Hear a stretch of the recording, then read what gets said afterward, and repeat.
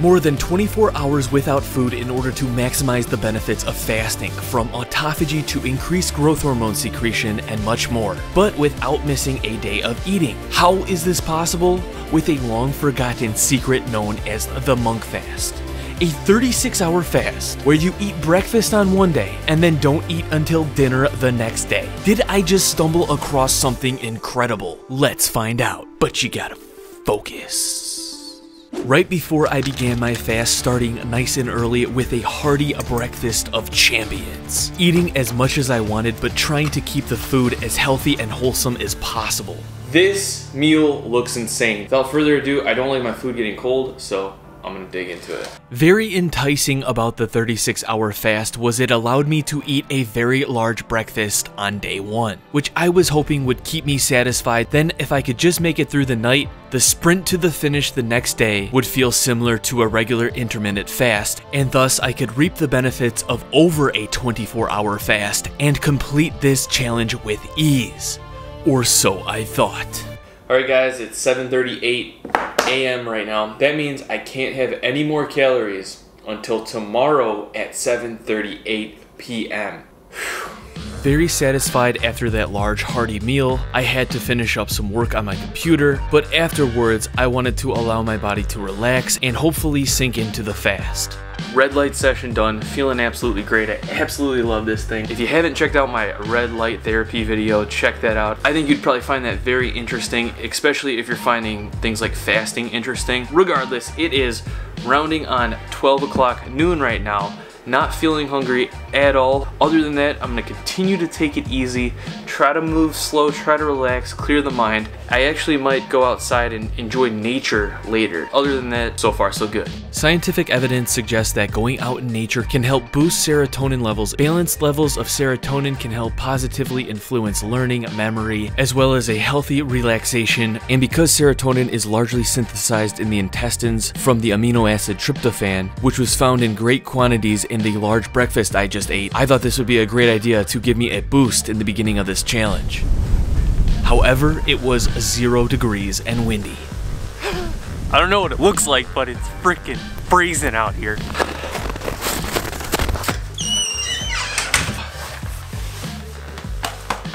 Woo! We good, fam. Just got out of the shower. It's rounding 4:30 right now. Probably because of that huge breakfast, I am still not even hungry. However, I am getting kind of nervous, like just kind of like waiting for hunger to creep up, and that's probably not what I should be doing. I should probably be actually just relaxing. So I'm gonna try my best to just relax and allow the fast to happen. That's it for now. I'll let you guys know any updates. Now, I was sipping water here and there throughout the day, but not chugging it. Other than that, relaxing, light activity, and trying not to think about food for the rest of the afternoon. I feel like if I can make it through the night, it's gonna be smooth sailing tomorrow. I mean, it's gonna be hard, but I'm gonna be able to like push through because I'm gonna see the light at the end of the tunnel, you know? I hope I'm not like starving and just can't sleep. I hope I can just like go to bed. Going to sleep is actually the most important part of this whole entire thing and why this is such a magical protocol for a fast. Two huge benefits of fasting include increased autophagy and increased growth hormone secretion. Autophagy referring to a process by which a cell breaks down and destroys old, damaged, or abnormal proteins and other substances in the cytoplasm. Amping this up can have many benefits, from better cardiovascular function, skin health, reduced inflammation, and longevity. Increased growth hormone secretion referring to more production of natural human growth hormone, resulting in more energy, better muscle mass, more youthful skin, amongst many other benefits. Now, based on the studies, both of these benefits don't really start to amp up until after 16 hours of fasting. Now, something that makes this monk fast so special and wise is that around 16 hours of fasting, I will be getting ready to go to bed. So apparently, as growth hormone and autophagy begin to increase, I will be going to sleep, and with just sleep in general comes increased autophagy and growth hormone. So by putting this window of sleep at an optimal time with this fast, could I expect a boost of these benefits in the most efficient time window possible? Well, I don't exactly have the lab equipment to test this, but I will let you know how I felt. Good morning, guys. So my sleep last night wasn't any better or worse than normal. Right now, I'm actually a little bit hungry. So I'm gonna drink some water, kind of just ease into the morning and see if I can continue to sink in this fast. Oh, by the way, it is now 8 o'clock, so that means we are past the 24-hour mark. No, I can't break the fast. You know, just a whiff can spike the insulin. So I actually ended up having some coffee diluted with some hot water. Now coffee and or tea is allowed on this fast, but it cannot have added calories and it's important not to drink too much. So I kept it just to 1 diluted cup, which I found worked perfect because after this I noticed that that little appetite I was getting was then suppressed. I'm not good at vacuums. When I just literally relax and sit here, I start to feel this like euphoria, almost like an excitement you would get when you like achieved something amazing, say, or I don't know, accomplished a goal. Except for it's like lacking the adrenaline. It's more of just like a very calm euphoria where it's just, I feel good, honestly. So I like it, I don't know. Another thing that happens around the 16 to 24 hour mark during a fast is the body begins to go into a state of ketosis. That is, rather than using glucose for energy, it starts to use ketones. Sometimes when new to ketosis, people will experience brain fog, headaches, etc. But me being someone who is used to intermittent fasting, possibly already being used to intermittently going into ketosis, I was finding that being in this state was providing me with this clear, focused relaxation with a mild euphoria. Now, something important to note is primarily the water I was drinking was filtered through a reverse osmosis system, which did remove many of the impurities in the water, but also removed essential trace minerals. So I decided to add back into the water these essential trace minerals to prevent any acute mineral deficiencies on this last half of the fast. Not ideally, but at about hour 30, I decided to go to the gym to see how a workout would go. How did it go? I didn't feel as strong as normal, and I didn't have a ton of energy.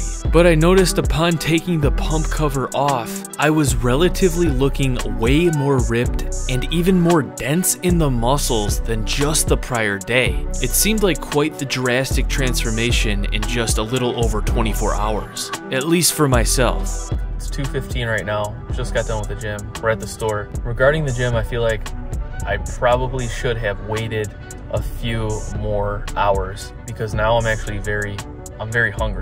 Other than that, we are headed into the store where I'm gonna get the food for myself to break this fast. Picking up food which I would later break my fast with, and then trying to fill in the rest of the day with various activities to keep my mind off the developing hunger. You gonna dig into this right now? You're gonna do this to me right here? I can't miss my anabolic window. Man, I'm over there. Todd's over here. Look at how beefcake that thing is. Just like all the components. Acting like I know what I'm talking about. Holy smokes. Dude, I feel like we can just like absolutely destroy anything I wanted to. Like, I should just take it up here and drive it around this yard. Test driving my father-in-law's new Bronco, which was absolutely awesome, and then playing some cards with family, and before I knew it, 36 hours of fasting was almost up. We are so close to 7:30, 7:38. Oh, that's when you can eat? Yeah. And right before I broke the fast, I took my weight and some after visuals. Surprisingly, only a little over 1.5 pounds down, but I felt like I looked a lot more lean than the day before, and I also felt like my waist looked tighter, especially from the side view. I literally do feel like my skin is tighter. Like, I feel like I'm almost back to normal. And by back to normal, I mean before the Florida trip and before Go Mad. Okay, 7:48. It's time to break the fast. So to break the fast, I'm gonna use some bone broth because it's good to break a fast with bone broth, apparently. I feel like I can get my waist way tighter. First bit of calories in 36 hours, here we go. Wow. At this point, my sense of smell and taste felt extremely heightened. This broth, which I've had before, tasted 3 times as strong as it normally did. Now, I tried to ease into breaking the fast and not eat too quickly. So before it came to the main course, I also decided to add in an orange. Oh, wow. It felt like the flavor of the simple orange was amplified. Tasting so sweet, hydrating, and refreshing, I gobbled the whole thing down quite quickly. I am stimulated now, guys. Like, after having that orange, it's time to eat. And trying my best to ease into the main course, beef, potatoes, rice with some toppings. It tasted so delicious. I finished 1 entire plate, then I went to get a second plate, and I finished that as well. Now, I was actually worried what I would do post-fast. Like, would I just continue to eat and eat and eat until I was so full I'd feel sick? Well, to my surprise, my stomach actually felt very, very full after only 2 plates, and I had to cut it off there for the night. What is up, home slash? So in my opinion, that was one of the most beneficial experiments I have done to date. All in all, I found this actually a very simple way to approach a 36-hour fast with limited struggle, with possibly maximizing the benefits. Now, I only lost a little, around a pound, but I do feel like visually I look a lot leaner, a lot tighter in the skin. Even the day after I broke the fast, I actually feel like I looked the best. Now that does make sense because when I do look at the numbers, I did have that big breakfast on the first day, which was around 3,000 calories, and then when I broke my fast, I calculated that meal to be about 2,000 calories. So because my daily calorie expenditure is around 3,000, that means I was net negative 1,000 calories between the entire fast. So that deficit was probably contributing to that acute weight loss. However, the feeling of just accomplishing something like this, something I've always wanted to do, a 36-hour fast, made me just motivated, and it made me not want to put in anything junk into my body afterwards,